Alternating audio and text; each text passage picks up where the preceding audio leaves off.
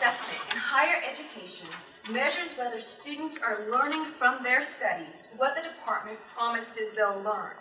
Rather than looking at individual courses, program assessment looks at the program as a whole. It's the idea behind that old saying that the whole is greater than the sum of the parts.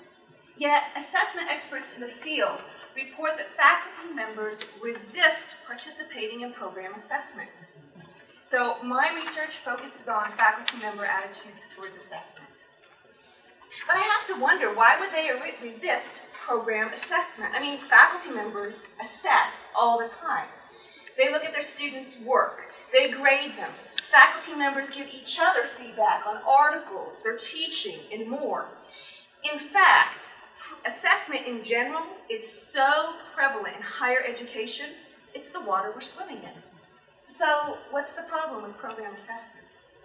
Well, my initial preliminary research is showing that faculty members actually enjoy program assessment when it gives them information about their curriculum and their students. So, for example, if there's one course in the curriculum, say multiple sections, and the failure rate suddenly rises for all of those sections, assessment can shed light on what's going on.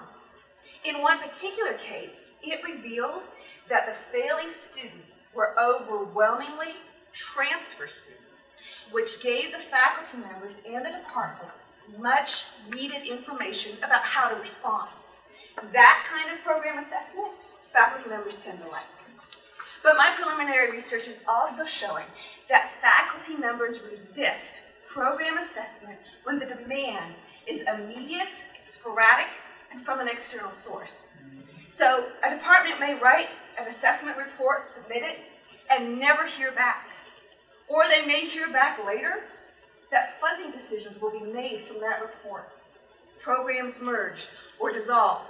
And beyond that uncertainty, faculty members resent the time, the encroachment on their time, when they're facing ever-increasing class sizes and fewer colleagues, meaning more work. That kind of program assessment, they don't like. And it turns out that their attitudes are really important because they are the people on the ground who know what students are being taught. And if they, or administrators, or really anyone, confuse these two different kinds of assessment, we lose critical information about the program and what our graduates can and cannot do.